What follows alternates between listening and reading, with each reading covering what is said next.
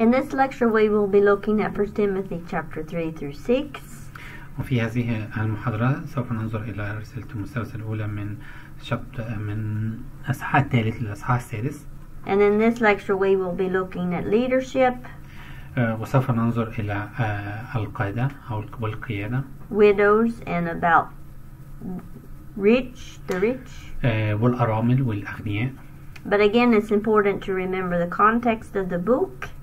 ولكن من المهم جدا دائما أن نتذكر سياق الرسالة. And how the false teachers have come in and affected these different groups in the church. وكيف أن المعلمين الكذبة قد أثروا على الكنيسة. Okay, 1 Timothy chapter 3 verse 1 through 13 is about leadership. تيموثاوس الأولى أصحاح 3 من 1 ل 13 وهي عبارة عن تتحدث عن القادة. I am not going to go into great details. لم أدخل في تفاصيل. Verse 2 and 12 الآية رقم 2 و 12 talks about a husband of one wife. تتحدث عن الزوج لزوجة واحدة. This has been translated in different ways. وهذه قد ترجمت إلى طرق مختلفة. But I think Paul's main point here is that the leader is faithful in their marriage. ولكن نقطة بولس الرئيسية هنا تكون أن القادة أو القائد هو أمين في علاقته الزوجية. Verse 11 الآية 11 can be translated as wives or women. يمكن أن تترجم إلى زوجات أو نساء. And many understand this to mean that women can be deacons. ولكن كثير من المفسرين يفسرون هذا الجزء على أن النساء يمكن أن تكون شماسات. It's important to see that the list about the leadership is about character. من الممكن جدا أن نقول أن هذه القائمة من القادة هي عن الشخصيات. It's not about skills or abilities. فلم تكن عن الإمكانيات والمهارات. So Paul is mostly emphasizing who the person is in their character. ولكن بولس يركز على من هو الشخص في شخصيته. Okay, in chapter 5 في الأصحاح الخامس verses 17 through 22. من آية 17 ل 22. Again, this is talking about leadership. بولس يتحدث عن القادة.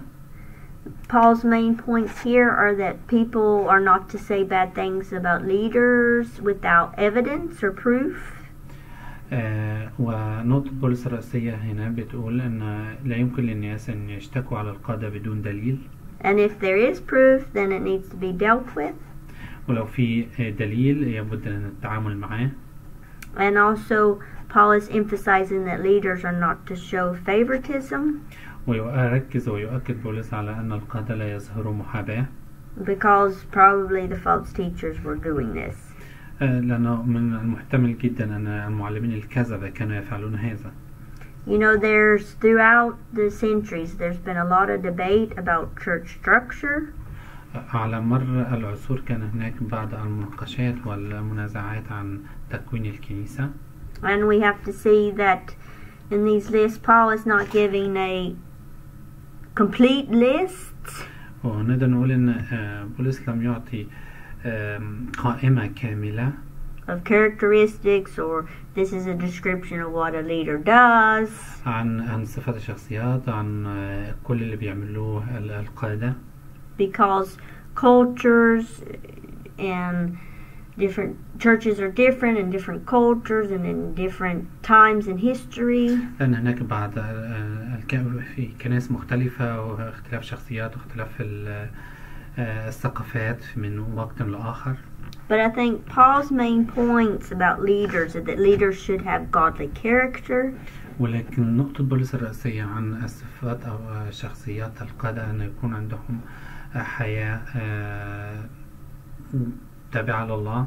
They are to be responsible and mature. أن يكونوا مسؤولين و في That it should be a group of leaders who are responsible for each other. وأنهم يكونوا مجموعة من القادة أن يكونوا مسؤولين بعضهم عن بعض.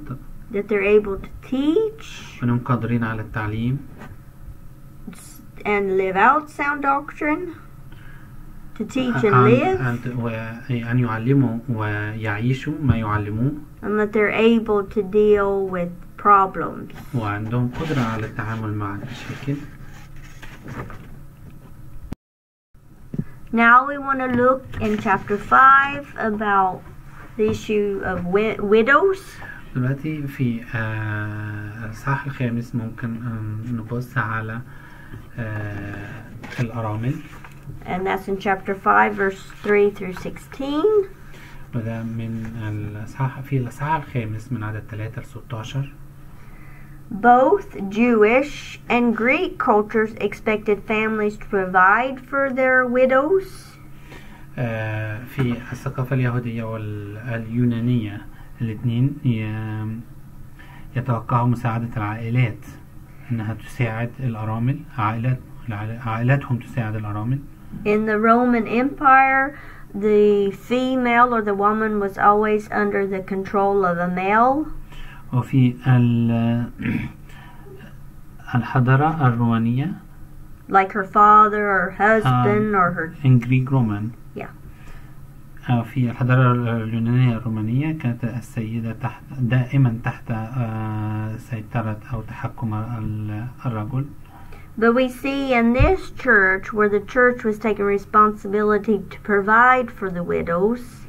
ولكن عندما نشوف في هذه الكنيسة أنها تأخذ مسؤولية أنها تساعد الأرامل. While some of the families were neglecting their responsibility to take care of them. فنجد أن بعض العائلات تتجاهل أو تهمل مساعدتهم لهم.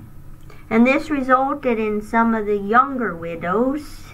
ودي كانت نتيجة أو كانت النتيجة أن هناك بعض الأرامل صغار السن who were becoming lazy.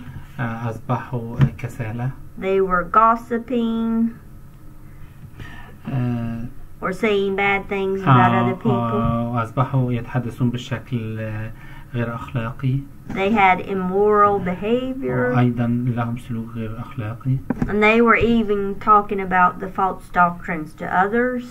وكانوا أيضا يتحدثون عن بعض التعليم الخاطئ ومعتقدات الخاطئة للآخرين. So this became a financial burden on the church. فده أصبح كحمل مادي على الكنيسة. And also these younger widows' behavior was threatening the reputation of the church. وأيضا أصبح سلوكيات الأرامل صغار السن كسمعة سيئة للكنيسة.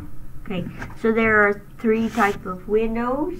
وكان هناك 3 أنواع من الأرامل. So you have the real widows. هناك الأرامل الحقيقيات. They are people who have financial need because of their lack of family. وده اللي كان عندهم احتياج مادي حقيقي بسبب عدم وجود عائلة. They were 60 years of age. وكانوا في سن 60. And they met the moral requirement. وتمتعنا بالمتطلبات الأخلاقية. Where they were praying, they were helping in the church and so on. مثل أنهم كانوا يصلون يساعدون في الكنيسة وهكذا. Okay, then you had the widows who did have a family that could support them, and those families needed to take that responsibility. وهناك بعض الأرامل الذين كان لهم أسر يمكن أن تدعمهم. And then you have the younger widows. وعندنا الأرامل الصغار. And Paul says they cannot live on church support. وبولس تحدث أنه لا يمكنهم الاعتماد على الدعم من الكنيسة. They had a lifestyle of idleness and promiscuous lifestyle. فكانت لهم حياة يسودها الكسل والانحلال. So Paul says they are to remarry. وكان يجب أن يتزوجوا مرة أخرى. There's a lot of verses in chapter 6 that are talking about the rich or wealth. هناك الكثير من الآيات في الأصحاح السادس تتكلم عن الأغنياء والثراء. Paul in chapter 6 is using a contrast. في بولس في الأصحاح السادس يستخدم التعارض. A true gospel versus false gospel. بين الإنجيل الحقيقي في مقابل الإنجيل المزيف. The false teacher versus true teachers. في المعلمين الحقيقيين مقابل المعلمين الكذبة. False motives of money versus right motives of money. أي الدوافع الخاطئة أو المزيفة للفلوس في مقابل الدوافع الحقيقية. I think the reason that Paul is doing this وأعتقد أن السبب في أن بولس يفعل هذا is because the false teachers, because of their greed, had been using their teachings as a way to get rich. بسبب استخدام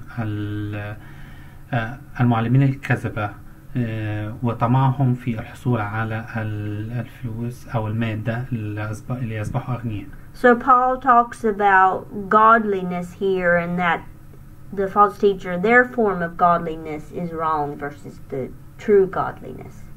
وهنا يتحدث بولس عن الناس الذي يظهرهم أنهم تابعين لله وفي مقابل التبعية الحقيقية لله. And that the false teachers are taking advantage of the readers of this book. وهنا يأخذون المعلمين الكذبة الميزة بالنسبة لقراء هذه الرسالة. And leading some of them away from the faith. ويأخذوا بعضهم بعيدا عن الإيمان. So Paul shows that the false teachers had the wrong motives in their teaching.